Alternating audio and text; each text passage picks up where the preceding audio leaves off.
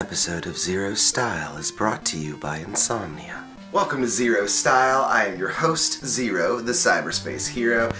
I can't sleep, so I've been thinking for a while about making a video about editing photos, and here I am editing photos, and I thought, why don't I teach you how I edit my photos in Adobe Lightroom? It's really easy, it's really simple.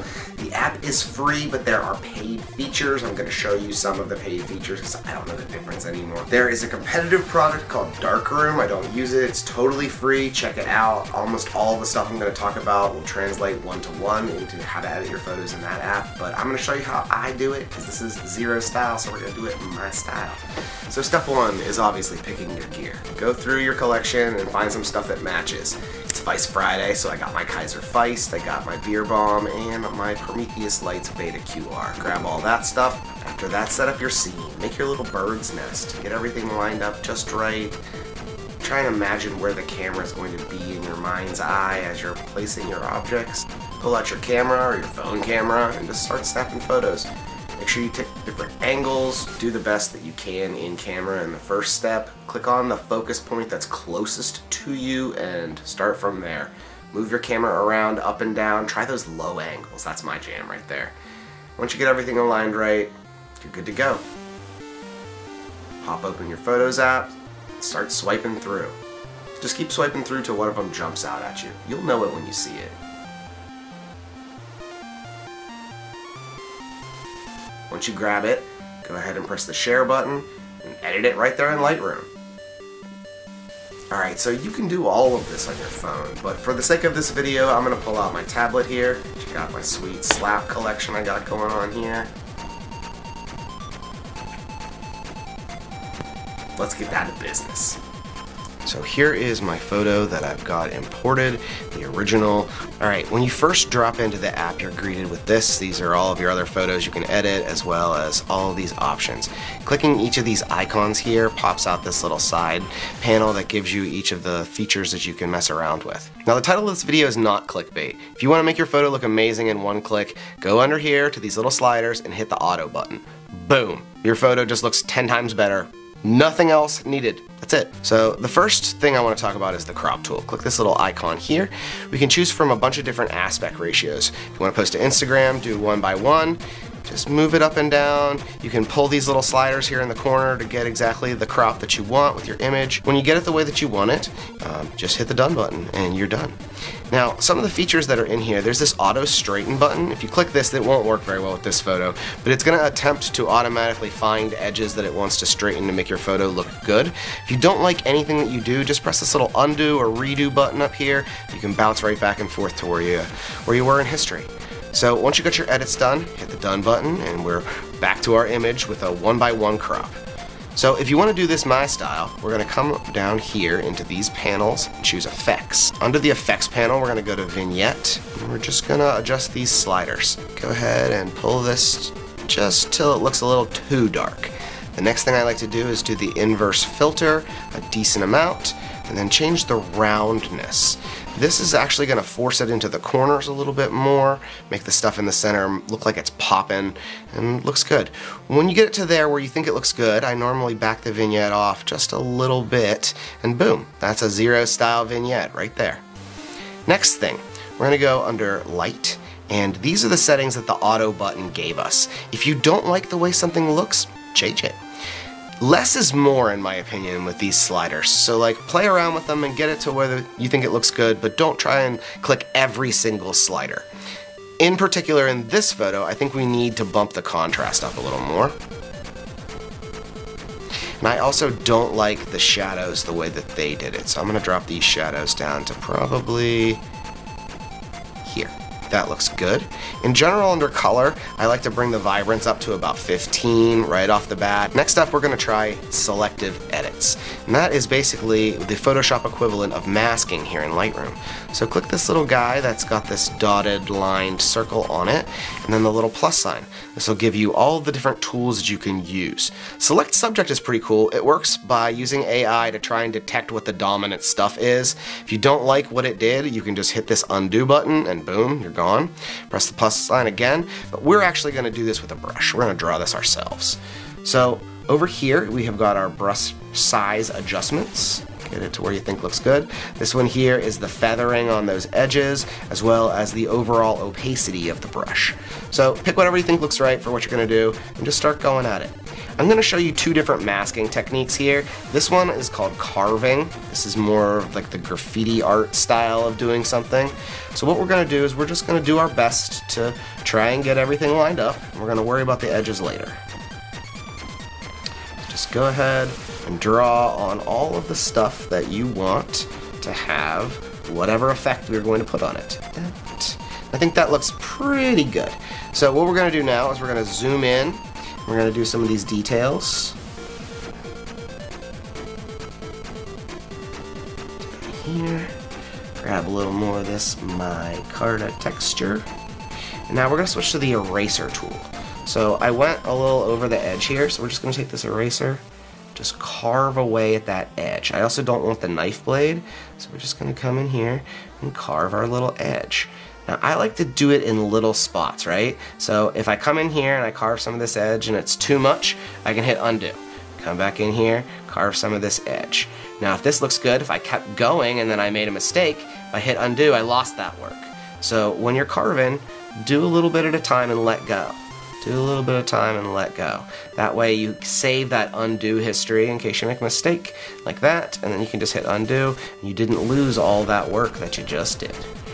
Alright, I'm just using 2 fingers here. Whoops, see I drew an extra line, hit undo. 2 fingers, pinch zooms this. Back to our eraser tool. Just gonna carve this out on this edge. I forgot to do this bead, so back to the pen, and zoom out so we'll get more coverage quicker. Bada boom. Here on this edge, gotta do a little more of this bead that I didn't get. When you're done, grab your eraser and go right along the edges of your lines. Make sure everything's nice and straight on something, you know, squarey like a bead like this.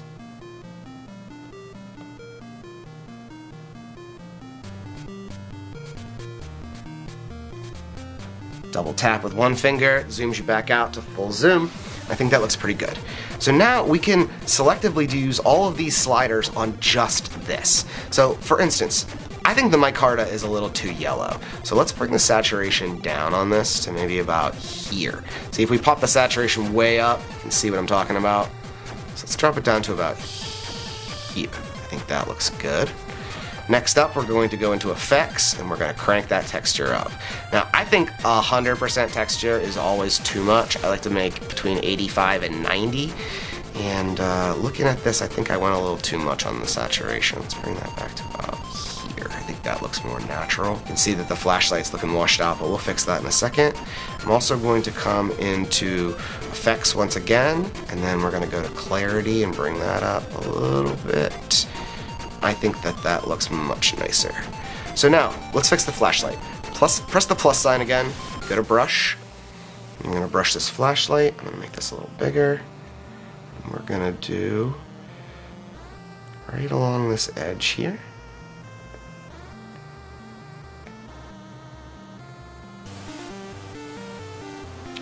And we are just going to be as thorough as we can going through here, making sure we catch all these little edges but don't go over them. Instead of carving, we're going to focus on just getting our line drawn as good as possible at the beginning, and then erasing what little bits we have to after. Now, since we're going to mess with color here, it's super important this time to make sure that everything is covered the way you want it to be, because it will stand out like a sore thumb if parts of your image are not colored the same way. Alright, so I think that looks pretty good. We're going to go back into color, and we're going to crank the saturation back up again so it looks normal. I'm actually going to turn the temperature up. If you crank it up, it's going to go like golden, but if you give it just a little bit, I think that that looks like copper. You know, we're back to where we are. It's really popping with that color. Now, I think I messed up a little bit. You see this line on the micarta there? Make sure you're on your eraser. Just come in here, slightly carve that edge out, like so.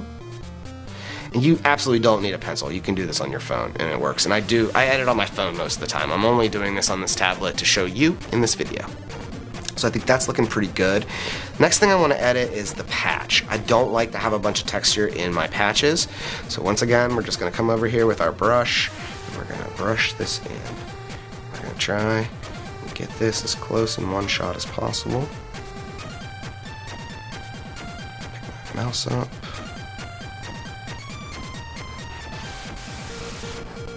Here on this edge.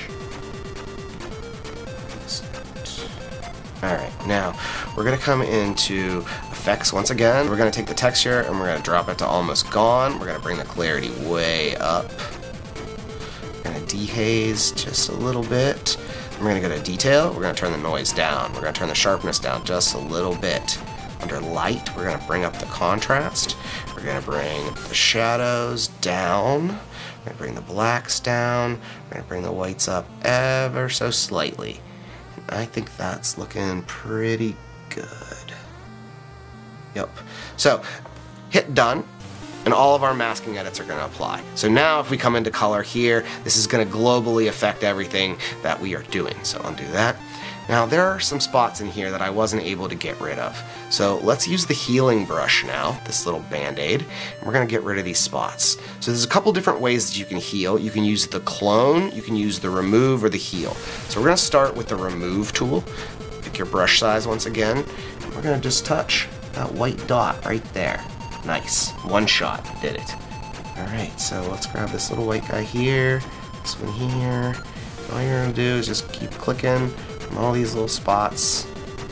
And it's just going to pick some random stuff from the nearby backgrounds, foregrounds, make it look better. Got some hair looking stuff in here. Get rid of all that.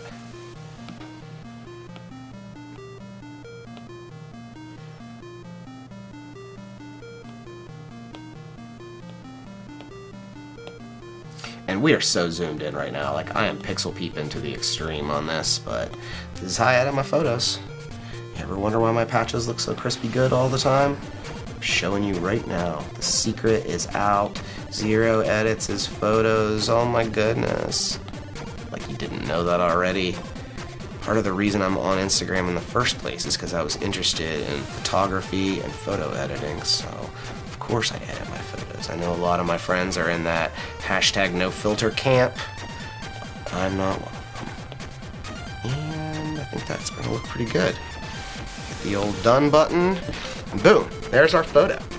Can't think of much else really that I think that we need to do. I think this is looking pretty good.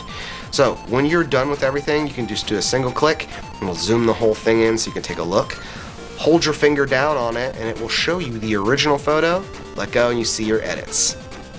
Before, after. Now that's more than one click, but man, Lightroom is the secret sauce when it comes to editing your photos. When you're done, this little button up here, press that and choose the Export As button.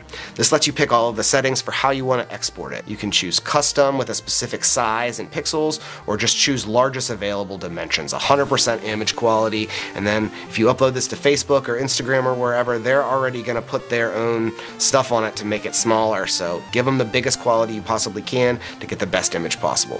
When you click that check mark, it'll open up the file dialog for you to save it or directly share it in an app, and you, my friend, have now got yourself a totally rad, hooked up EDC photo.